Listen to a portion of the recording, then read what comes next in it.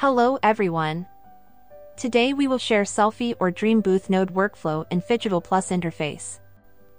We recommend watching it once from the start to the end and then repeating everything step by step in your own pace following the video. Imagine mom's bag, your old fellow, or a niche artistic style you're passionate about. All these things, as well as you, can become an object capable of reproduction in an endless range of ways. Dreambooth is a neural network based on Stable Diffusion that allows us to reproduce a custom concept, which the original dataset is lack of.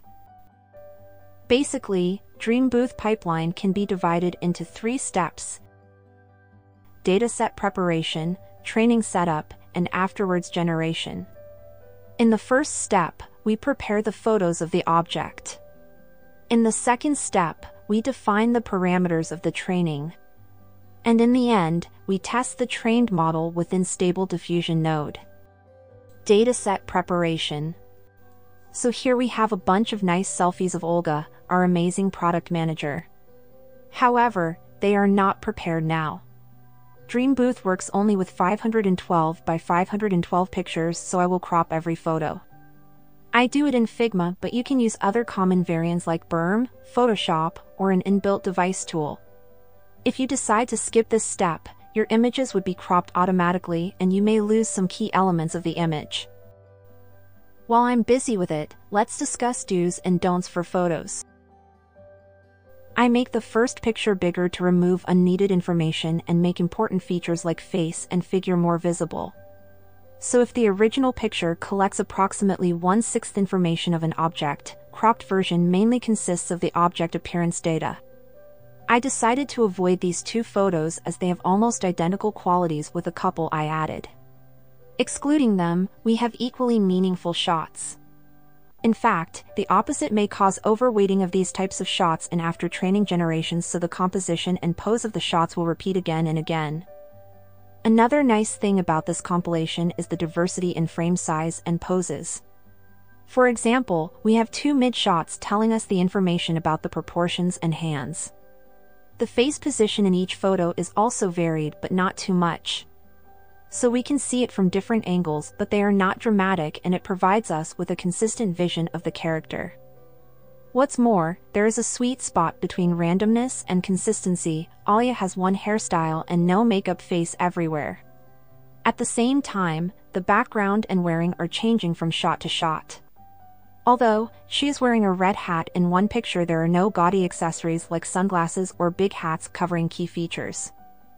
Last but not least, I like about provided photos is their lighting. It is pretty soft and even on all the portraits, so we can clearly see the features. Try to avoid contrasting unusual lighting as it changes the look and may be read as an extra feature of the person. Probably, these are a bit less successful, so I will slightly adjust the shadow's intensity for them. As a result, we have 10 photos instead of 12 maximum, which is still a good number. I'd say that 5 is a very minimum. The format is not important. You can use both PNG and JPEG. Training setup. So once we finish with the first step, we can switch to the browser and log into the Phygital Plus account. Let's close the sidebar to have more board space. Then right-click and choose Import Files node. Now we can upload our files. In fact, there are 2 ways to do it. You can either press Choose Files, Ctrl-A to select everything and click Upload, or drag and drop putting the cursor onto Choose Files button. The cool thing about the second method is the ability to select files more randomly. Now, I need to connect this node with Dreambooth. If I right-click again, I can see a list of abilities of the neural networks within our tool. I need to train, so I choose this variant, find Dreambooth, and click to create it. As you can see, there is also a nice brief instruction. For now, we can close it as we will follow my workflow, but actually you have answers to all of your questions here. Okay, and this was the first way to add Dreambooth. Another variant is to go to the left menu, scroll down and choose Dreambooth. So the node will appear on the canvas. And from now we just should connect every photo with our Dreambooth input. I also enjoy making nodes bigger to have more space. Because yeah, in this way it is not so comfortable to use. Okay, this is the time to clarify the parameters. Actually, the training process predicts extra images generation. These are called class images. Here we have a number of them and the description or prompt they will be based on. I'd love to decrease the quantity a little bit as 80 is still high but a bit more time-saving. Class prompt. Well, it has to be as close to your dataset as possible. You can type a photo of a woman. Very straight to the point. In contrast, you can be more specific. In our case, we have Alya. How we can describe her? Well, she is a beautiful 35 years old woman. Probably Alya is a bit younger, but neural networks usually produce much younger and idealized portraits. We can also see her face well, so I'm typing detailed facial features. In subject, I will type Phygital Olga, a person. As you can see, it is a unique name plus a neutral definition. In fact, that is what you'll add to the prompt afterwards to generate the subject in Stable. Training steps determine the number of steps for the whole session. I feel that 1750 is giving pretty decent results. However, you can try fewer steps around 1200 to 1500. The values above 2000 may cause overtraining, but it depends on many factors, so you are free to play around with this stuff. Scale uncond effects on the class prompt closeness. If the number is low, the generated images are very similar to the original dataset. If the value is higher than 20, the images are over-contrasted and illegible. I'd say that 7 is a sweet spot, so you can keep it. Class steps. Again, I feel that 65 is a quite fair number. You can have really nice results with 40 to 80 steps. More steps make a picture more accurate, but for class images it is fine.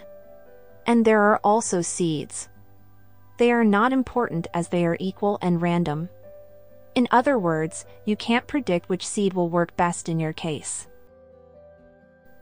Now we can finally launch our node and it will create our custom Phygital Olga model in about 30 minutes. Afterwards generation. Hey, we are finally on the last stage. I right-click to add a node and find Stable Diffusion in a Generate section. It was also possible to add the node through left panel menu.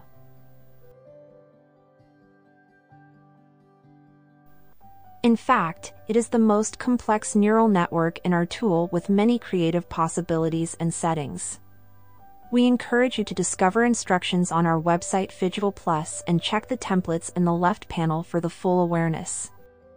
Skip in painting and start image settings. You shouldn't be afraid of advanced settings. They are easy and crucial for the generation.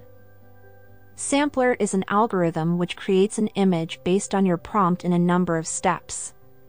There are many of them, but we provide you with only 2, KLMS and DIDIM. Usually, both works fine. However, I prefer DIDIM as it is a little bit more stable. Ada works for DIDIM only. So if you use KLMS, it is ignored. It varies from 0 to 1 and the default value is optimal. It is hard to define exactly what this does, but pictures with high ETA value are well saturated and clear, while low ETA parameter gives less vibrant and sharp images.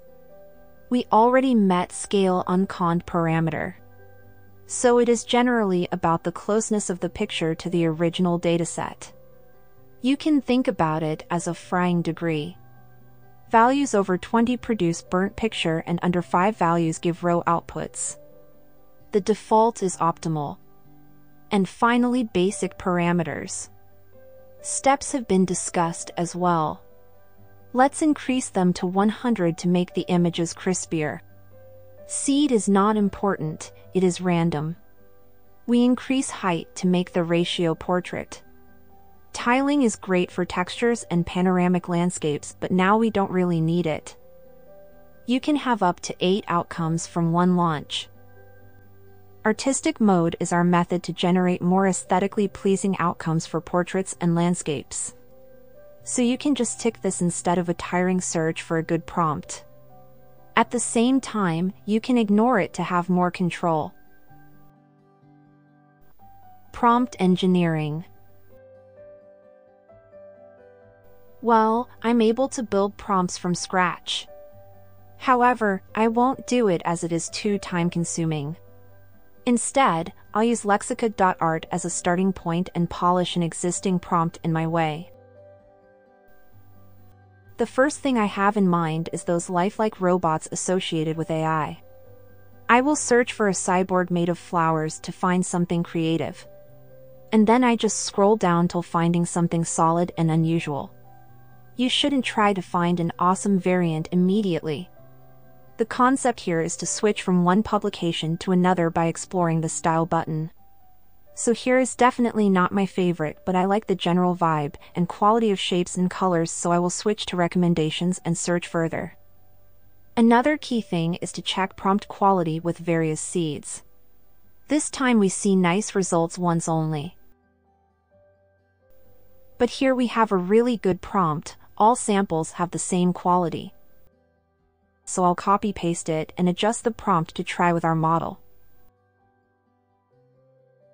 Then wait for a little bit and yeah, here is my result, very sweet. Then we can switch to something more pop. The new Avatar movie will come soon. Let's search for Avatar style now. Well, I like this one. However, I don't really like that it is an Avatar anime character while I have a famous blockbuster in mind. I will delete this part and remove the repetitions in the description. There is also no information about the background, so I will add setting specifics. It is the evening already and these are results I got. I can log out for now and return the next day to have more fun with my model. I can also go through this process again with my favorite toy or another colleague following the same principles.